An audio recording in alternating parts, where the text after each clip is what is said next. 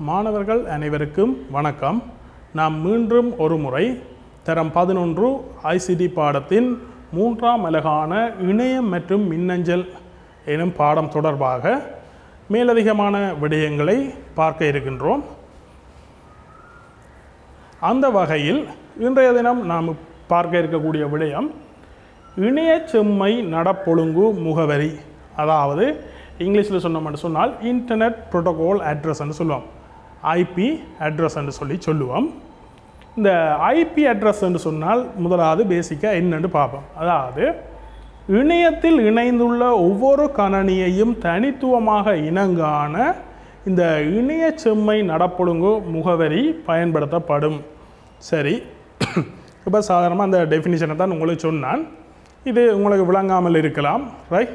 அப்போ இதை பற்றிய நான் ஒரு உதாரணத்தை சொல்கிறதன் மூலமாக இந்த விஷயத்தை நாங்கள் இன்னும் இலகுவாக விளங்கிக் கொள்ளலாம். அதாவது இணையத்தில் இருக்கக்கூடிய ஒவ்வொரு கணனியையும் நாங்கள் தனித்துவமாக அடையாளம் காணத்தான் நாங்கள் என்னத்தை பயன்படுத்துகிறோம் என்று சொன்னால் இந்த ஐபி முகவரியை பயன்படுத்துகிறோம்.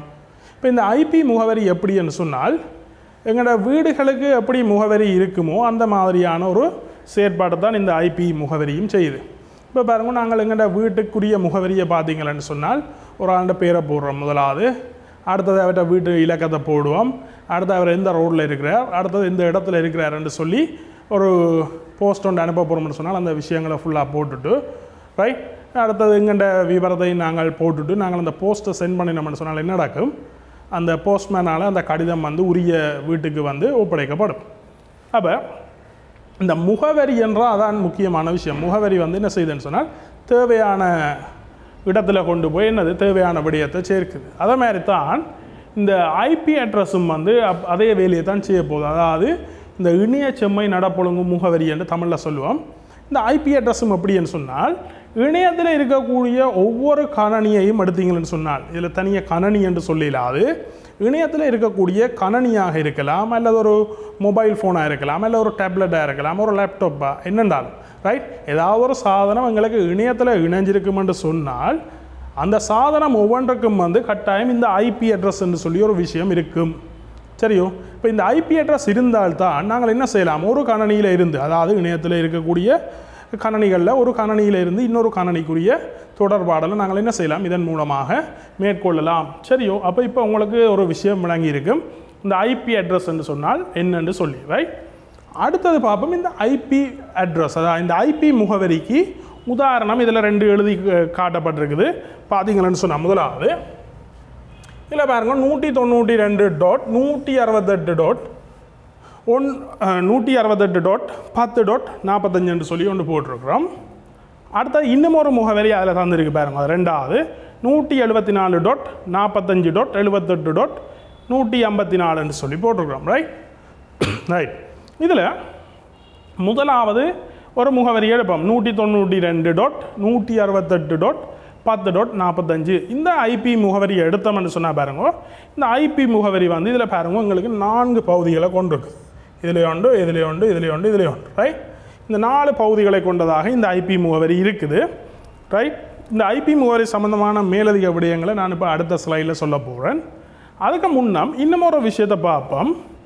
இந்த ஐபி முகவரியை எங்களுக்கு வழங்குறது யாருன்னு சொன்னால், இப்போ உதாரணத்துக்கு நான் இணையத்தில் இணைஞ்சிருக்கிறேன், என்ற கணனி மூலமாக நான் இணையத்தில் இணைஞ்சிருக்கிறேன் என்றால் எனக்குரிய ஐபி முகவரியை தாரது யாருன்னு சொன்னால் இதில் சொல்லப்பட்ட ஆகலாம் யாரால், அதாவது இந்த இணைய சேவை வழங்குனர் என்று சொல்லி ஒரு ஆக்கள் இருக்கணும், அதாவது இன்டர்நெட் சர்வீஸ் ப்ரொவைடர்ஸ் என்று சொல்லுவோம், அதாவது ஐஎஸ்பி, இன்டர்நெட் சர்வீஸ் ப்ரொவைடர்ஸ். இப்போ இந்த இன்டர்நெட் சர்வீஸ் ப்ரொவைடர்ஸ் தான் என்ன செய்யணும்னு சொன்னால் இந்த ஐபி முகவரியை வழங்கினோம். சரியோ? இப்போ உதாரணத்துக்கு நான் இப்போ ஸ்ரீலங்கா டெலிகாம் இந்த இன்டர்நெட் கனெக்ஷனை யூஸ் பண்ணுறேன்னு சொன்னால் இந்த ஸ்ரீலங்கா டெலிகாம் தான் யார், ஒரு இன்டர்நெட் சர்வீஸ் ப்ரொவைடர். அவர் தான் எனக்கு என்ன செய்ய போகிறாருன்னு சொன்னால், ரைட், எனக்குரிய ஐபி முகவரியை தரப்போகிறார், இந்த கணனிக்குரிய ஐபி முகவரியை தரப்போகிறார். சரியோ? ரைட். அடுத்தது இந்த ஐபி முகவரியை பார்த்தீங்கன்னு சொன்னால் இந்த ஐபி முகவரியில் 2 விதமான வேர்ஷன்ஸ் இருக்குது, ரைட்? பதிப்புகள் என்று சொல்லுவோம். இந்த ஐபி முகவரியை பார்த்தீங்கன்னு சொன்னால் இதில் 2 விதமான பதிப்புகள் என்னென்னு சொன்னால், ஒன்று பாருங்க IPv4 என்று சொல்கிறோம், அதாவது IP version 4. அடுத்த பாருங்க IP version 6. சரியோ ஐபி வெர்ஷன் 4 அடுத்தது ஐபி வெர்ஷன் 6 சரி இதில் அந்த ஐபி வெர்ஷன் 4 என்றால் என்ன அடுத்தது பார்ப்போம் ஐபி வெர்ஷன் 6 என்றால் என்னன்னு சொல்லி ஒவ்வொன்றையும் நாங்கள் ஒரு தனித்தனியாக பார்ப்போம் இப்போ உண்மையாக உங்களோட பாடத்துறையில் பொறுத்தவரையில் பார்த்தீங்கன்னு சொன்னால் தனியாக ஐபி முகவரி என்று சொல்லி மட்டும்தான் அதில் உங்களுக்கு குறிப்பிடப்பட்டு அதுக்கு ஒரு ஐபி முகவரி ஒரு 2 உதாரணம் தந்திருக்குது நாங்கள் இதில் பாடத்திலோடு சேர்ந்து மேலதிகமான சில விடயங்களையும் இதில் அறிஞ்சு கொள்ள போகிறோம் என்னென்னு சொன்னால் நாங்கள் ICT படிக்கிற மாணவர்கள் வந்து கட்டாயம் வந்து என்னது மேலதிகமான தேடல்களை ஒவ்வொரு பாட விடைய பரப்புகளையும் வச்சிருக்க வேணும் என்ன அப்போ அந்த விஷயத்தில் தான் நாங்கள் என்ன செய்ய போகிறோம்னு சொன்னால் இந்த ஐபி முகவரின்ற மேலதிக சில விடயங்களை நான் இதில் சொல்ல போகிறேன் ரைட் இதில் முதலாவது பாருங்க இந்த ஐபி வெர்ஷன் 4 IPv4 என்ற விஷயத்தை பார்ப்போம் சரியோ இப்போ இந்த IPv4ன்றதுன்ற அட்ரஸ் இதில் நான் முதல் சொன்ன மாதிரி இதில் ஒரு அட்ரஸ் ஒன்று தந்துருக்கு பார்த்தீங்கன்னா உங்களுக்கு விளங்கும் இதில் பாருங்க 192.168.21.87 என்று சொல்லி ஒரு ஐபி முகவரி தந்திருக்குது சரி இப்போ இந்த ஐபி முகவரியை பற்றி இந்த இதில் உள்ள பகுதிகளை பற்றி தனித்தனியாக இதில் சொல்ல போகிறோம் பார்ப்போம் இந்த ஒரு ஐபி முகவரியை எடுத்தீங்கன்னு சொன்னால் அந்த ஐபி முகவரியில் 4 ரைட் பெருமானங்கள் இதில் உங்களுக்கு வகை குறிக்கப்பட்டிருக்கும் பாருங்க அதில் 192 சொல்லி ஒன்று இருக்குது 168 சொல்லி ஒன்று இருக்குது 21 சொல்லி இருக்குது அடுத்தது 87 சொல்லி இருக்குது சரி இல்லை இந்த 4 பெருமானங்கள் குறிக்கப்பட்டிருக்கிறதுன்றது சரியான விஷயம் அடுத்த பாருங்க ஒவ்வொரு பெருமானங்களுக்கு இடையிலையும் வந்து பாருங்க ஒரு தசம புள்ளி போடப்பட்டிருக்குது அப்போ ஒவ்வொரு பெருமானங்களும் வந்து இந்த தசம புள்ளிகளால் என்ன செய்யப்பட்டிருக்குன்னு சொன்னால் வேறாகப்பட்டிருக்கு அடுத்தது இன்னும் ஒரு முக்கியமான விஷயம் இந்த ஒவ்வொரு பெருமானத்தை எடுத்தீங்கன்னு சொன்னால் அவைண்ட ரேஞ்ச் 0 தொடக்கம் 255 வரையும் என்ற எல்லைக்குள்ளே தான் இருக்கணும் அதாவது இப்போ பாருங்க இப்போ நான் வந்து இப்போ இந்த 192 எடுத்தேன்னு சொன்னால் இந்த 192 பாருங்க 0 தொடக்கம் 255 என்ற ரேஞ்சுக்குள்ளே தான் இருப்பார் அதே மாதிரி இந்த 168 எடுங்க அவரும் 0 தொடக்கம் 255 சரி இந்த 21 எடுங்க அதுவும் 0 தொடக்கம் 255 87 அதே மாதிரி தான் 0 தொடக்கம் 255 சரி அப்போ இதில் பாருங்க ஒரு சரியான ஒரு ஐபி முகவரியாக இருக்கணும்னு சொன்னால் அவற்ற பெருமானம் 0 தொடக்கம் 255 என்ற ரேஞ்சுக்கலான் இருக்கணும் இப்போ இதில் வந்து எங்களுக்கு தரப்பட்டிருக்கிற ஐபி முகவரியை பார்த்தீங்கன்னு சொன்னால் ஒரு சரியான முகவரியாகத்தான் இருக்குது ஏனெண்டா அவருடைய ரேஞ்ச் 0 தொடக்கம் 255க்குள்ளே இருக்குது இப்போ இதில் இந்த ஐபி முகவரி வந்து அந்த 0ஐயும் எடுக்கலாம் 255ஐயும் எடுக்கலாம் அதுக்குள்ளே இருக்கக்கூடிய எந்த பெருமானத்தையும் எடுக்கலாம் ஆனால் 255க்கு மேலே உதாரணத்துக்கு ஒரு 256 சொல்லி ஏதாவது ஒரு இடத்துல வந்தால் கூட அந்த ஐபி முகவரி ஒரு வேலிடற்ற சரி ஒரு இன்வெலிட் ஒரு ஐபி அட்ரஸாக போயிடும் அப்போ எங்களுக்கு இந்த ஐபி முகவரியில் வந்து பாருங்க அதாவது இந்த ஐபி வெர்ஷன் 4ன்ற ரைட் இந்த ஐபி முகவரியை எடுத்தீங்கன்னு சொன்னால் முதலாவது பாருங்க இந்த ஐபி முகவரியில் 4 பெருமானங்கள் இருக்கும் அந்த 4 பெருமானங்களையும் பார்த்தீங்கன்னு சொன்னால் ஒவ்வொன்றும் ரைட் தசம புள்ளிகளால் வேறாகப்பட்டிருக்கும் அடுத்தது பாருங்க அந்த ஒவ்வொரு பெருமானத்தின் ரேஞ்சும் 0 தொடக்கம் 255ன்றதுக்குள்ளே இருக்கும் சரிதானே ரைட் இனி நாங்கள் அடுத்த விடயத்தை பார்ப்போம் இந்த திருப்பவும் வந்து நாங்கள் இந்த ஐபி வெர்ஷன் 4 விஷயத்தை தான் கதைக்க போகிறோம் இதில் பாருங்கள் இன்னும் ஒரு ஐபி வெர்ஷன் 4க்குரிய ஒரு ஐபி அட்ரஸ் உங்களுக்கு இதில் காட்சிப்படுத்தப்பட்டிருக்கு சரியோ இப்போ இந்த ஐபி அட்ரஸை பார்த்தீங்கன்னு சொன்னால் உங்களுக்கு தெரியும் பாருங்க இதில் 172.16.254.1 அப்போ இது வந்து ஒரு வேலிதான ஒரு ஐபி முகவரி என்னென்னு சொன்னால் 4 பகுதிகள் இருக்குது தசம புள்ளியிடலால் வேறாக்கப்பட்டிருக்குது ஒவ்வொன்றும் 0 தொடக்கம் 255 என்ற ரேஞ்சுக்குள்ளே இருக்குது ரைட் இப்போ இதில் கீழே பாருங்க சரியோ இந்த ஒரு பைனரி நம்பரால் காட்டப்பட்டிருக்குது ரைட் இப்போ அந்த விடயத்தை தான் நான் இதில் உங்களுக்கு ஒருக்கா விளங்கப்படுத்த போகிறேன் இதில் உங்களுக்கு காட்டப்பட்டிருக்கிற ஒவ்வொரு எண்ணும் மேலே 172 16 254 உண்டுன்றது எல்லாம் தசம எண்கள் சொல்லுவாங்களோ அதாவது தசம எண்கள் இந்த தசம எண்கள் என்ன செய்யப்பட்டிருக்குன்னு சொன்னால் பாருங்கள் இந்த இடங்களில் ரைட் இந்த இடங்களில் என்ன செய்யப்பட்டிருக்குன்னு சொன்னால் ஒவ்வொன்றும் இரும எண்களுக்கு மாற்றப்பட்டிருக்கு சரியோ இப்போ உதாரணத்துக்கு பார்த்தீங்கன்னு சொன்னால் இப்போ நான் இந்த 172 எடுத்தால் அந்த 172க்குரிய இரும எண் இந்த இதில் இருக்கிற எண் ரைட். இந்த இரும எண் எப்படி வரும் என்று சொன்னால் உங்களுக்கே தெரியும், நீங்கள் தரம் 10ல் படிக்கல தசம எண்ணை இரும எண்ணுக்கு மாற்றி படித்து பார்த்துருப்பீங்களே என்ன. அப்போ அதில் பாருங்கள் 172 போட்டு நான் 2ஆல் வகுத்து கொண்டு போனேன் என்று சொன்னால் இந்த எண் எனக்கு கிடைக்கும். இப்போ இந்த எண்ணுன்றது என்ன எண்ணுன்னு சொன்னால் இது ஒரு இரும எண்.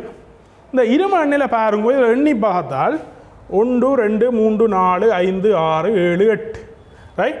அதாவது இதில் குறிக்கப்பட்டிருக்கு பாருங்கள் 8 ரைட். இந்த இரும எண்ணன்றபடியாக நான் அதை என்னென்னு சொல்லுவேன் என்றால் பிட்ஸ் என்று சொல்லுவோம். என்னது? பிட்ஸ். அப்போ இதில் பாருங்க ஒரு தசம எண்ணை ரைட் நான் இரும எண்ணுக்கு மாற்றிக்கல என்ன கிடைக்குதுன்னு சொன்னால் 8 பிட்ஸ் கிடைக்கும். சரி. இப்போ அடுத்தது பாருங்க இந்த 16ஐயும் ஒரு உதாரணத்துக்கு விளங்கப்படுத்துகிறேன். இந்த 16 நான் 2ஆல் வகுத்தேன் என்று சொன்னால் உண்மையாக இந்த இவ்வளவு தான் கிடைக்கும். என்ன? 1 0 0 0. சரி. இந்த 1 0 0 என்றான் கிடைக்கும். இப்போ அதுக்கு பாருங்க இதில் இந்த 1 0 0 என்ற விஷயம் தான் கிடைக்கும் உண்மையில். சரி.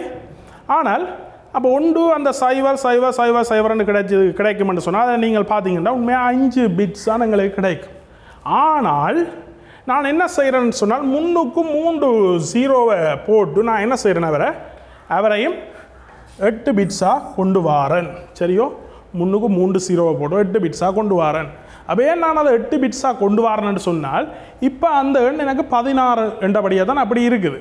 தற்சமயம் அந்த எண் ஒரு 255 அல்லது ஒரு 252 வரையில் கட்டாயம் என்ன நடக்கும், இதில் உள்ள இந்த 8 பிட்ஸையும் அவர் கட்டாயம் எடுப்பார்.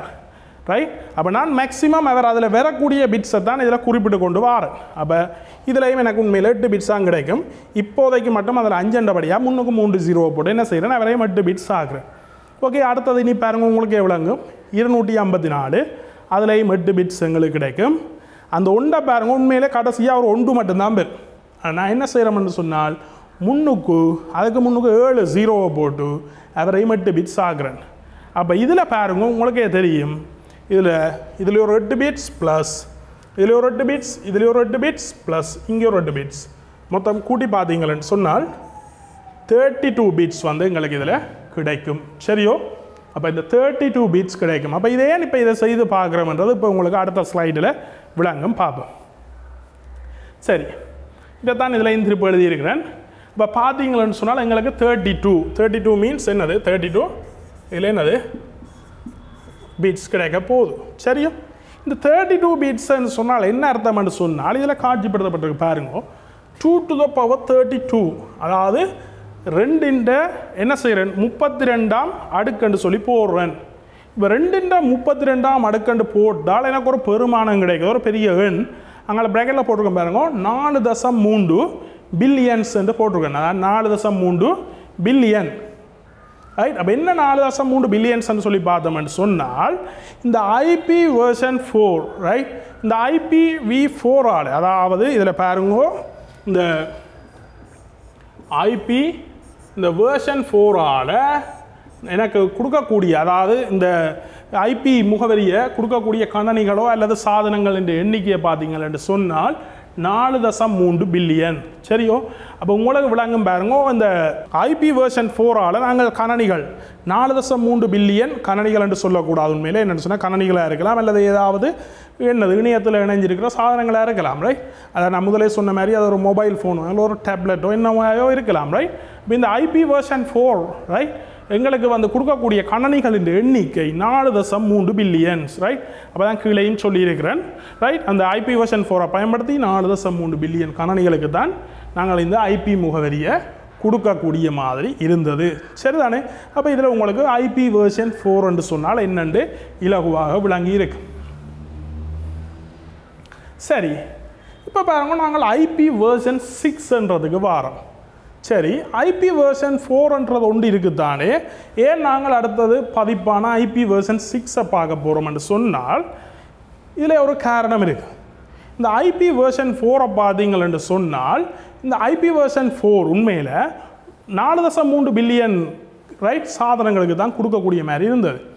இப்போ வந்து உலகத்திலே ஒரு பெரிய பிரச்சனை வந்துட்டு என்னென்னு சொன்னால் இந்த 4.3 பில்லியன்ஸுக்கு அதிகமான என்னது சாதனங்கள் வந்து ரைட் உலகத்தில் வந்து என்ன செய்யப்பட்டிருக்கு இணையத்தோட ஒன்றோட ஒன்று இணைக்கப்பட்டிருக்குது.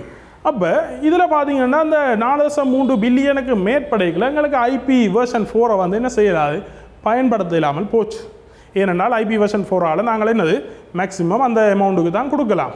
அப்போ அதால் அறிமுகப்படுத்தப்பட்ட அடுத்த ஒரு பதிப்பு தான் அந்த ஐபி வெர்ஷன் 6 என்று சொல்லுவோம், IPv6. இப்போ இந்த IPv6 பயன்படுத்திகளை நாங்கள் என்ன செய்ய போகிறோம்னு சொன்னால் 4.3 பில்லியனுக்கு மேலதிகமாக உள்ள எந்த ஒரு சாதனங்களுக்கும் என்ன செய்யலாம், நாங்கள் இந்த ஐபி முகவரியை வழங்கலாம். சரி, இப்போ இந்த ஐபி முகவரியையும் நாங்கள் ஒரு உதாரணத்துக்கு பார்ப்போம். முதலாவது இந்த ஐபி வெர்ஷன் 6 எடுத்தீங்கன்னா இதில் பாருங்க ஒரு பெரிய முகவரியாக ஒன்று எழுதப்பட்டிருக்குது. சரியோ, அப்போ இதில் பாருங்க கிட்டத்தட்ட இந்த இதில் 8 பகுதிகள் இருக்கு. சரி, இந்த 8 பகுதிகள் என்று சொல்லிக்கல உங்களுக்கு எவ்வளோங்க பாருங்க, இது ஒரு பகுதி, அப்புறம் இதில் ஒரு கொலோன் மாக்கால் பிரிக்கப்பட்டு இது 1 2 இது 3 இது 4 இது 5 இது 6 7 8. அப்போ இதில் பாருங்க மொத்தம் 8 பகுதிகள் எங்களுக்கு இதில் இருக்குது. இப்போ இந்த 8 பகுதிகளையும் பார்த்தீங்கன்னு சொன்னால் இது வந்து ஒரு முற்றிலுமே ஒரு வேறுபட்ட ஒரு அமைப்பில் இருக்குது. நாங்கள் ஏற்கனவே பார்த்த ஐபி வெர்ஷன் ரைட் 6ன்றதுக்கு மேலதிகமாக ஐபி வெர்ஷன் 4ன்றதுக்கு மேலதிகமாக இந்த ஐபி வெர்ஷன் 6 வந்து முழுதாக மாறுபட்டதாக தான் இருக்கு. அங்கே வந்து எல்லாமே தசம எண்களால் இருந்தது, இங்கே வந்து ஏதோ ஆங்கில எழுத்துக்கள் எல்லாம் இதில் உள்ளடக்கப்பட்டிருக்குது. அப்போ இதில் ஒன்றுமே இல்லை. உண்மையில் என்னென்னு சொன்னால் இதில் பார்த்தீங்கன்னு சொன்னால் இதில் ஒரு பெருமானத்தை எடுத்தோம்னு சொன்னால், ஒரு உதாரணத்துக்கு இந்த இது எடுத்தோம்னு சொன்னால் B356 என்றதை எடுத்தால் இது என்னத்தை வகை குறிக்குதுன்னு சொன்னால் இது ஒரு 16 எண்ணை வகை குறிக்கின்றது. சரியோ, இப்போ உங்களுக்கு தெரியும் தரம் 10 வந்து நீங்கள் எண்முறைமை பாடத்தில் படிச்சிருக்கிறீங்க. ஒரு 16 எண் எடுத்தீங்கள் என்றால் அது 0 தொடக்கம் 9 வரையான ரைட் எண்களையும் ஏயிலிருந்து F வரையான ஆங்கில எழுத்துக்களையும் எடுக்கு. அப்போ இதில் பாருங்க அந்த இடங்களில் பாருங்க ஏ வரலாம், பி வரலாம், எங்கே இருந்தாலும் ரைட், எல்லாம் C D E F வரையும் வரலாம். எஃப்க்கு அப்புறம் எந்த ஒரு ஆங்கில எழுத்தும் எங்களுக்கு இந்த இடத்துல வர முடியாது. சரியோ, அப்போ பாருங்க இதில் இந்த ஐபி வெர்ஷன் 6 ரைட் இதில் வந்து 8 பகுதிகளை கொண்டு, அதான் இதில் கீழே சொல்லி இருக்குது. இந்த 8 பகுதிகளாக வகுக்கப்பட்டு அவை ஒவ்வொன்றும் 16 எண்களால் வந்து என்ன செய்யப்பட்டிருக்குன்னு சொன்னால் வகை குறிக்கப்படுது. சரியோ, ரைட். இப்போ பாருங்க ஒரு உதாரணத்துக்கு இந்த ஐபி வெர்ஷன் 6 பற்றி விளங்கப்படுத்தி இருக்குது. இப்போ நான் முதல் சொன்ன மாதிரி இந்த B356ன்றதை மட்டும்தான் உங்களுக்கு எடுத்து காட்டி இருக்குது. மிச்சம் 7 பகுதியும் பாருங்க சும்மா தான் இருக்குது. இப்போ என்னென்னு பார்ப்போம். இதில் என்ன நடக்குதுன்னு சொன்னால் ஒவ்வொரு இலக்கங்களும் அதில் இருக்கக்கூடிய இலக்கமோ எழுத்தோ ரைட். இப்போ இந்த B என்ற 16 எண்ணை நாங்கள் என்ன செய்கிறோம், இருமண்ணுக்கு மாற்றி இருக்கிறோம். அதே மாதிரி 3 பாருங்க இதில் இருமண்ணுக்கு மாற்றி இருக்கிறோம், 5 மாற்றி இருக்கிறோம், அங்கால 6ஐயும் மாற்றி இருக்கிறோம். அதை பாருங்க இதில் ஒவ்வொன்றையும் மாற்றிகளை பாருங்க எங்களுக்கு என்னென்னு சொன்னால் பாருங்க பிக்கு வந்து இப்படி ஒன்றும் ரைட், 3க்கு வந்து இந்த மாதிரி உண்டு, அடுத்தது 5க்கு இஞ்சால 6க்கு. இப்போ இதில் கூட்டி பார்த்தீங்கன்னு சொன்னால் இது வந்து உங்களுக்கு தெரியும் ஒரு இருமகன். இப்போ இருமன்களில் வந்து நாங்கள் வந்து இதை கூட்டி பார்க்கல வந்து எங்களுக்கு கிடைக்க போகிறத பாருங்க என்னென்னு சொன்னால் என்னது 16 பிட்ஸ் கிடைக்கும் ரைட். அப்போ ஒரு பகுதி எடுத்து நாங்கள் 8 பகுதி இருக்குது. அந்த 8 பகுதியில் நான் உதாரணத்துக்கு ஒரு பகுதி எடுக்கல எனக்கு கிடைக்க போகிறது 16 பிட்ஸ். அப்போ இதில் சொல்லப்பட்ட மாதிரி பாருங்க 16 பிட்ஸ் கிடைக்கும். அப்போ 16 தர 8 128 பிட்ஸ் எங்களுக்கு கிடைக்க போகுது மொத்தமாக இந்த IPv6ல் ரைட். இப்போ 128 பிட்ஸ் என்று சொன்னால் உங்களுக்கு எவ்வளோங்க பாருங்க, அங்கே எங்களுக்கு கிடைச்சது 32 பிட்ஸ் ரைட். ஐபி வெர்ஷன் 4ல் வந்து கிடைச்சது 32 பிட்ஸ். ஆனால் இங்கே எங்களுக்கு கிடைக்க போகிறது 128 பிட்ஸ். அங்கே வந்து நாங்கள் 2×32 அடுக்குன்னு சொல்லி போட்ட நாங்கள் இங்கே போட போகிறோம் பாருங்க 2×128 அடுக்கில் போடுறோம். சரியோ, இப்போ இந்த 2×128 மடங்கு கணனிகளுக்கு வந்து என்ன செய்யலாமாம், இந்த ஐபி முகவரியை வழங்கலாமாம். சரியோ, ரைட். இப்போ திருப்பவும் பாருங்க நாங்கள் ஐபி வெர்ஷன் 6லேயே திருப்ப இன்னொரு உதாரணம் இதில் பாருங்க சேம் அதே மாதிரி உங்களுக்கு காட்சிப்படுத்தப்பட்டிருக்குது. இப்போ எங்களுக்கு வந்து இதில் முதல் 4 பெருமானமும் தான் இதில் பயன்படுத்தப்பட்டிருக்குது. அங்கால மிச்சம் 4 வந்து 0, அதாவது 0 கேன் பி ஒமிட்டட்னு சொல்லி அதை என்ன செய்கிறான், அதை பயன்படுத்த இல்லை ரைட். அப்போ இதில் பார்த்தீங்களன்னு சொன்னால் இந்த பாருங்க ஒவ்வொன்றும் 2×0×1 இதில் பார்த்தீங்களன்னு சொன்னால் இந்த 2×0×1ன்றதுக்குரிய 16 பிட்ஸ் எங்களுக்கு இங்கே இருக்குது. அது மாதிரி அடுத்ததுக்குரியது இங்கே இருக்குது. சரி, இதில் அடுத்தது ரைட், இதில் கடைசி இங்கே வரும் ரைட். அப்போ இதில் வந்து பாருங்க மிச்சம் அங்கால இருக்கிற 4 செட் டைம் வந்து அப்படியே டோட்டலாக அப்படியே 0 போட்டு அப்போ இதில் வந்து எண்ணி பார்த்தீங்கன்னு சொன்னால் மேலே உள்ள லைனையும் கீழே உள்ள லைனில் உள்ள பிட்ஸை எண்ணி பார்த்தீங்கன்னு சொன்னால் எங்களுக்கு 128 பிட்ஸ் கிடைக்கும் சரியோ அப்போ அதால் தான் ஐபி வெர்ஷன் 6 வந்து 2 to the power 128 வந்து நாங்கள் மென்ஷன் பண்ணுறதுன்ற பர்பஸ் அதான் அப்போ உங்களுக்கே தெரியும் 2 மடங்கு கணனிகளுக்கு இந்த ஐபி வெர்ஷன் 6 கொடுக்கலாம் இப்போ 2 உங்களுக்கே தெரியும் பாருங்க இப்போ நெச்சு பார்க்க இல்லாத அளவு என்னது ஒரு சாதனங்களோ அல்லது கணனிகளுக்கோ இந்த ஐபி முகவரியை கொடுக்கக்கூடிய மாதிரி இருக்க போகுது சரிதானே ரைட் இந்த திருப்பவும் வாரம் பாருங்க இந்த இணைய சேவை வழங்குனர்கள் என்ற விஷயத்துக்கு வாரம் நான் இந்த இணைய சேவை வழங்குனர் என்ற இந்த ஐபி என்ற சொல்லைகளையே சொன்னான் முன்னுக்கு இப்போ இந்த ஐபி முகவரியை வந்து எங்களுக்கு யார் வழங்கினோம்னா இந்த இணைய சேவை வழங்குனர்கள்லாம் எங்களுக்கு என்னது இந்த ஐபி முகவரியை தெரியணும் இப்போ பாருங்க சில இணைய சேவை வழங்குனர்களுக்கு சில உதாரணங்கள் காட்டியிருக்கு ரைட் இல்லை பாருங்க ஏர்டெல் இருக்குது அதாவது இலங்கையில் உள்ள சில இணைய சேவை வழங்குனர்கள் அடுத்த Mobitel எடிசலா dialogue ஹாச் Sri Lanka telecom லங்காபெல் right இப்படி சில இணைய சேவை வழங்குனர்கள் வந்து இலங்கையில் இருக்கணும் சரியோ அப்போ இந்த இணைய சேவை வழங்குனர்கள் இப்படி இருக்கைகளை நாங்கள் என்ன செய்கிறோம் எங்களுக்கு விரும்பின ஒரு இணைய சேவை வழங்குனர்கிட்ட இருந்து நாங்கள் இணைய இணைப்பை பெற்றுக்கொள்கிறோம் அப்படி இணைய இணைப்பை பெற்றுக்கொண்டு நாங்கள் எங்கள் கணனியையோ அல்லது எங்கள் கையடக்க தொலைபேசியையோ வந்து நாங்கள் என்ன செய்கிறோம் இணையத்தோட இணைக்கைகளில் அந்த இணையத்தோட இணையறதுக்குரிய ஐபி முகவரியை வந்து யார் தெரியணும்டா இந்த இணைய சேவை வழங்குனர்கள்லாம் எங்களுக்கு அதை தெரியணும் சரியோ அப்போ அதான் நான் முதலே சொன்னான் இந்த ஐபி முகவரி எங்களுக்கு வழங்குறார்கள் யாருன்னு சொன்னால் இந்த இணைய சேவை வழங்குனர்கள் ரைட் அடுத்தது இந்த இணைய சேவை வழங்குனர்களை பார்த்தீங்கன்னா இவர் வந்து பெரும்பாலும் ஒரு கம்பெனியாக தான் இருப்பேன் அதாவது உங்களுக்கே தெரியும் ஒரு டயலாக்னு சொல்லி ஒரு நிறுவனம் இருக்குது ஸ்ரீலங்கா டெலிகாம் இருக்குது ஹஜ்ஜன் இருக்குது ஏர்டெல் இருக்குது அப்போ எல்லாமே ஒரு பெரிய பெரிய நிறுவனங்களாக தான் இருக்கணும் சரிதானே அப்போ இவர்கள் வந்து என்ன செய்யணும்னு சொன்னால் எங்களுக்கு இணைய சேவைகளையும் தெரியணும் அதோட சில மின்னஞ்சல் சேவைகளையும் என்ன செய்யணும் எங்களுக்கு வழங்கினோம் சரியோ இப்போ இணைய சேவையும் மின்னஞ்சல் சேவையும் வழங்குறது ஆட்டவேல எங்களுக்கு தர்ற ஆட்டவேலன்னு சொன்னால் இந்த ஐஎஸ்பின்ற வேலை சரிதானே இதில் இந்த ஐஎஸ்பியை பார்த்தீங்கன்னு சொன்னால் இவர்கள் வந்து பாருங்க இந்த இணைய சேவையை வழங்குறதுக்காண்டி என்ன செய்யணும்னு சொன்னால் கட்டணங்கள் யாராவடியும் ரைட் அதாவது இப்போ நான் வந்து ஒரு ஸ்ரீலங்கா டெலிகாமில் இருந்து நான் என்ன செய்கிறேன் ஒரு இணைய இணைப்பை பயன்படுத்துகிறேன்னு சொன்னால் அந்த இணைய இணைப்புக்குரிய கட்டணத்தை வந்து நாங்கள் அவைக்கு செலுத்த வேண்டிய தேவை இருக்குது அப்போ இதில் பாருங்க அந்த இணைய சேவையை வழங்குறதுக்காண்டி அவை என்ன செய்யணும் எங்கள்கிட்ட இருந்து கட்டணங்களை அறவிடணும் சரிதானே பட் அடுத்தது நாங்கள் வந்து பார்க்க போகிற விஷயம் வந்து பாருங்க ஆள்கள பெயர் அதாவது டொமைன் நேம் இது நான் ஏற்கனவே சொன்னான் உங்களுக்கு வந்து இந்த ஜூஆர்எல்ன்ற ஒரு பகுதியில் வந்து இந்த ஆள்கள பெயர் என்ற ஒரு விடயம் வந்தது இப்போ இந்த ஆள்கள பெயரை பற்றி பார்ப்போம் இந்த ஆள்கள பெயரை பார்த்தீங்கன்னு சொன்னால் பாருங்க இணையத்தில் உள்ள எல்லா வலைக்கடப்படங்களையும் தனித்துவமாக இனங்கான இந்த ஆள்கள பெயர் பயன்படுத்தப்படுகின்றது ரைட் உங்களுக்கே தெரியும் பாருங்க நீங்கள் ஒவ்வொரு வெப்சைட்டையும் வந்து பாருங்க என்னது நாங்கள் குறிப்பிடைகளை www. என்னது google.com அல்லது www. yahoo.com அல்லது www. veerageshari.lk ரைட் இப்படியெல்லாம் நாங்கள் மென்ஷன் பண்ணுறோம் அப்போ இந்த ஆள்கள பெயரை பார்த்தீங்கன்னு சொன்னால் இந்த ஆள்கள பெயர் வந்து ஒவ்வொரு வலைக்கடப்படங்களையும் தனித்துவமாக அடையாளங்கான பயன்படுத்தப்படுது சரி இப்போ இந்த ஆள்கள பெயர்ன்ற முகவரியை கருதுகளை இந்த ஆள்கள பெயரை பற்றி ஒருக்கா பார்ப்போம் இது ஏற்கனவே நாங்கள் இந்த ஜூஆர்எல்லில் சொன்ன விடயம் தான் ஆனால் இதில் திருப்ப சொல்லி இதில் சில இன்னொரு புது விடயத்தையும் பார்க்க போகிறோம் இந்த ஆள்கள பெயர் வந்து இதில் உங்களுக்கு காட்டப்பட்டிருக்கு பாருங்கோ ரைட் இதில் வந்து பாருங்க இந்த HTTP தொடங்கி // போட்டு www.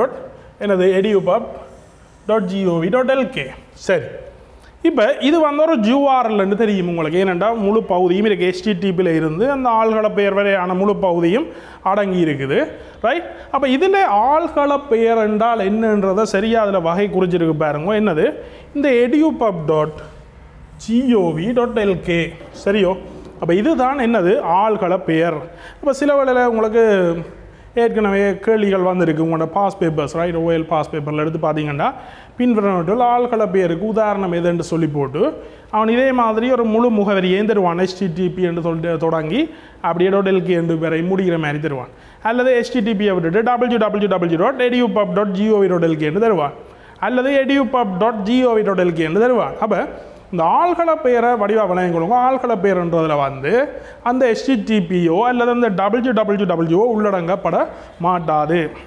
அப்போ edupub.gov.lk என்றால் நீங்கள் என்னது ஆள்கள பெயராக இருக்க போகுது. ரைட், இந்த ஆள்கள பெயரில் இன்னும் ஒரு முக்கியமான விஷயத்தை பார்க்க போகிறோம் பாருங்க. பின்னுக்கு வார .lk.